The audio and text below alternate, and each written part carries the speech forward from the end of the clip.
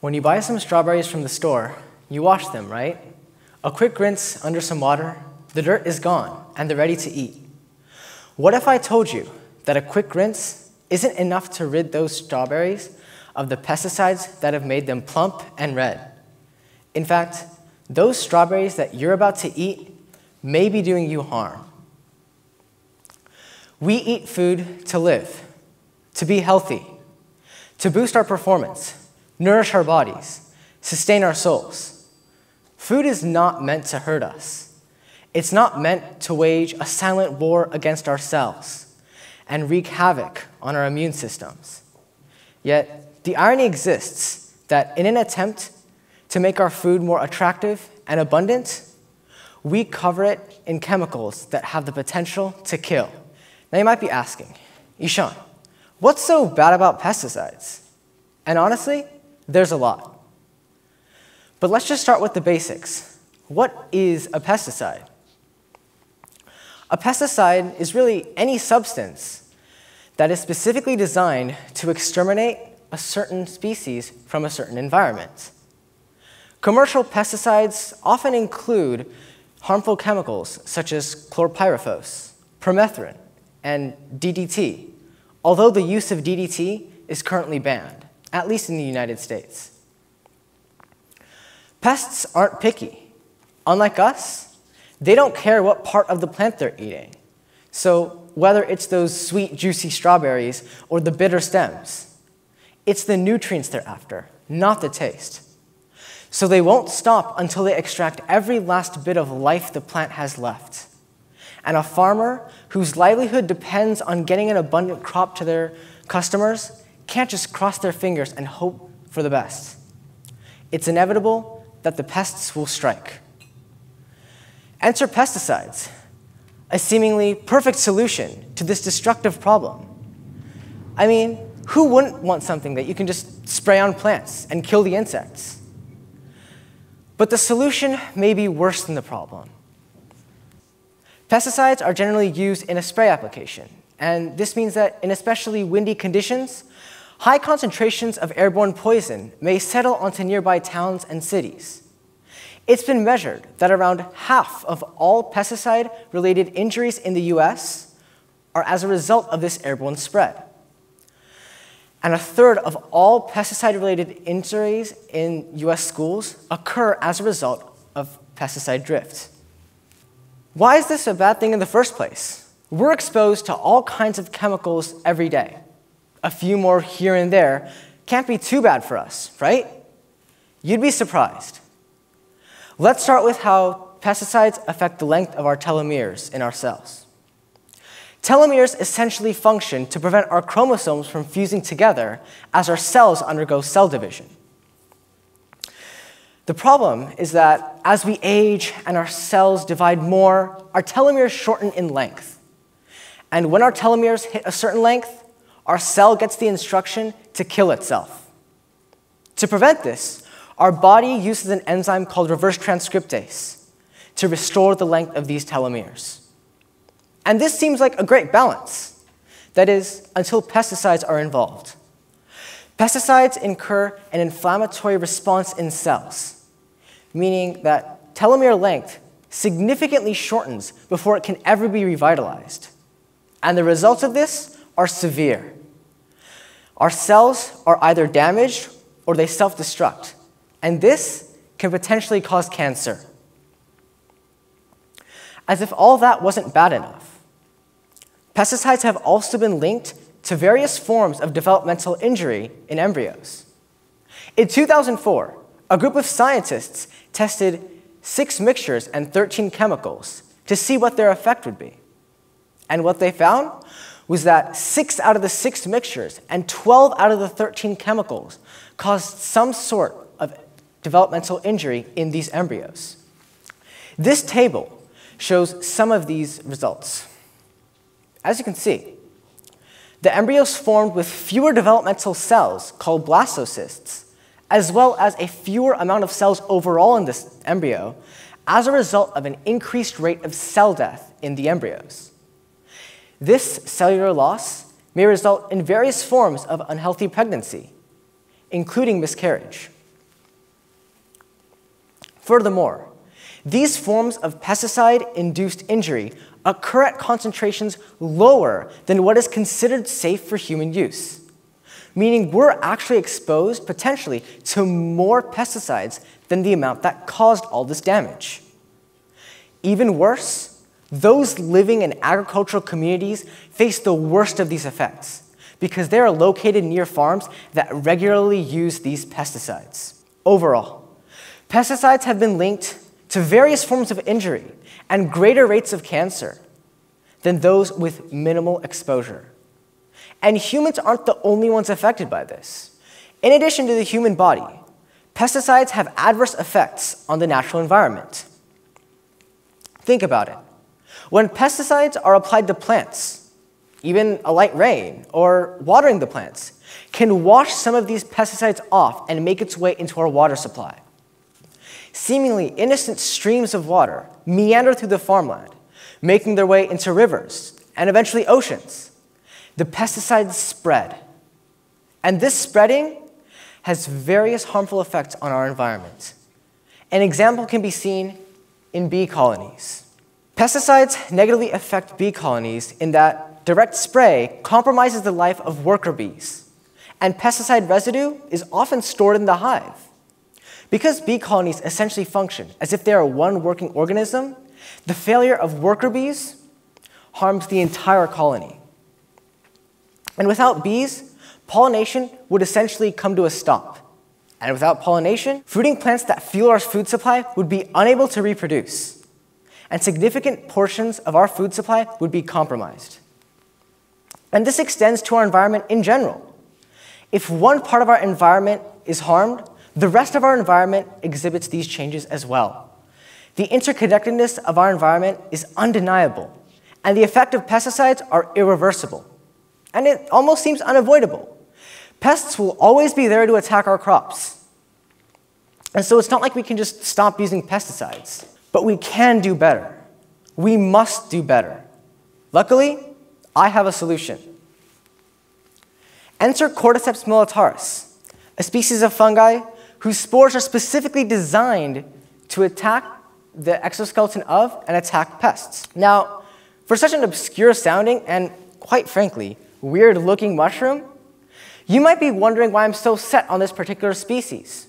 Let me take you back 3 years ago, when I found an article about a mushroom that could eat plastics.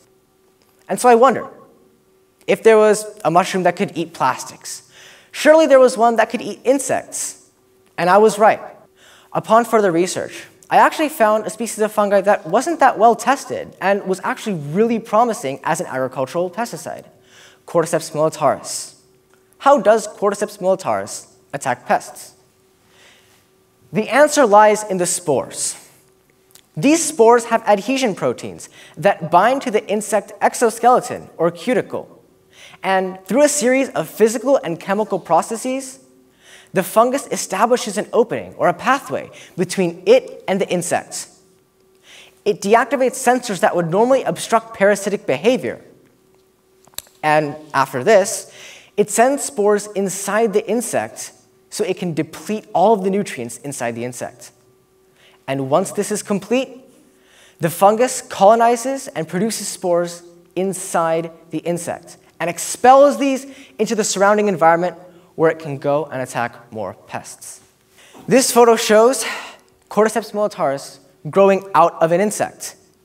As you can see, it's completely taken over the insect and using its nutrients for its own gain, and it will only continue to attack more. After deciding I would use Cordyceps militaris, I decided to test it on an annoyingly common and equally destructive pest, the aphid. We've known anti-aphid techniques for ages now. Ladybugs, soap, and some even say vinegar. But let's be real. Who really wants strawberries with the sight of soap? And how common are ladybugs anyway to be used on millions of crops worldwide? The point is, although these solutions are effective, they're not always the most practical on both the gardening and agricultural scale. But Cordyceps militaris fits all of these criteria and more. It's easy to obtain.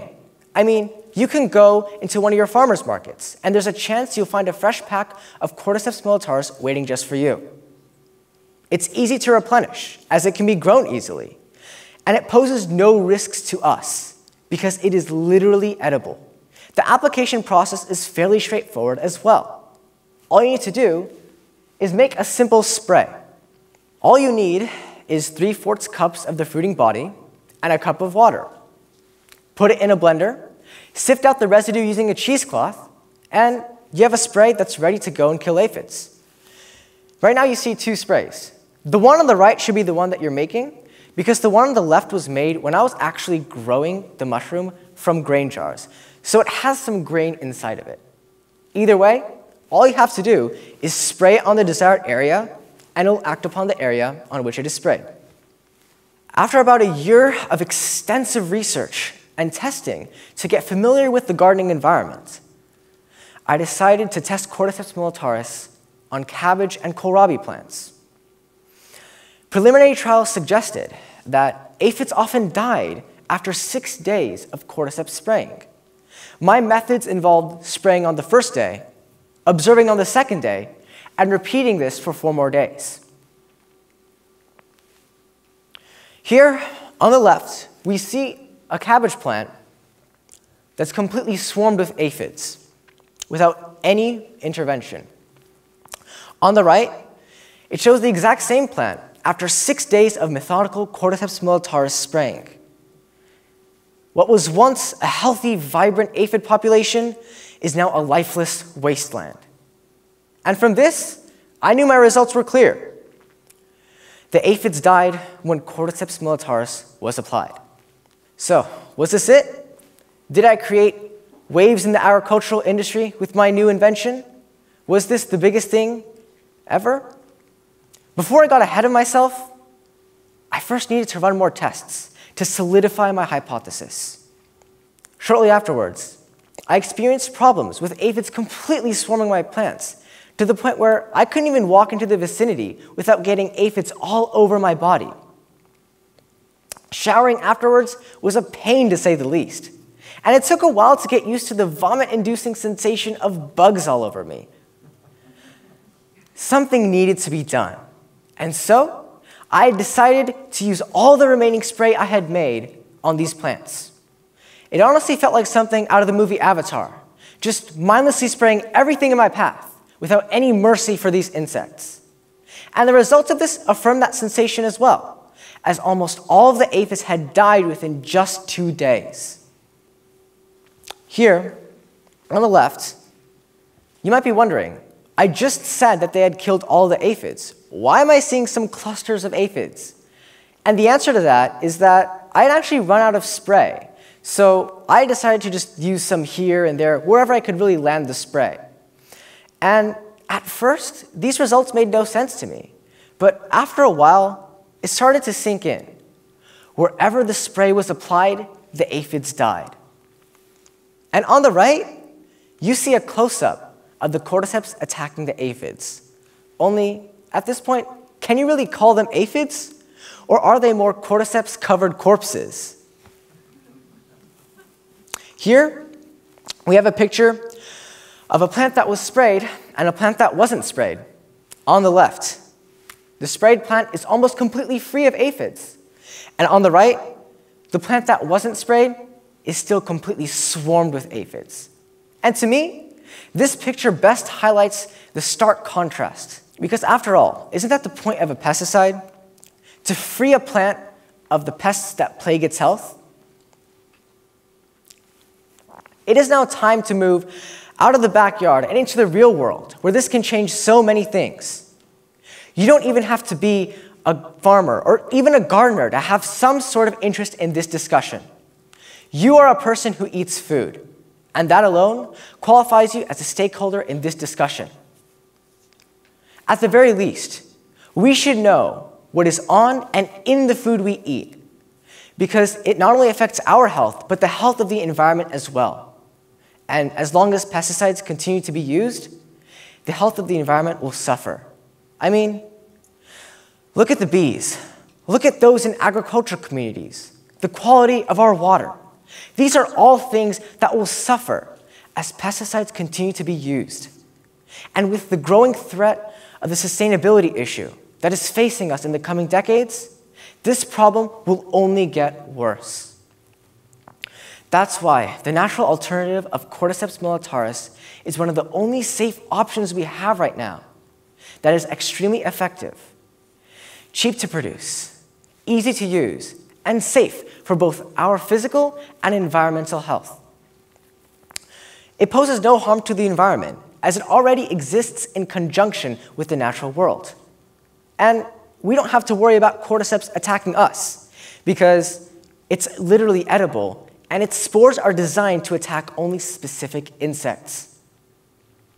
So, the next time you walk into a grocery store and pick up a pack of strawberries, pick up a pack of cordyceps too.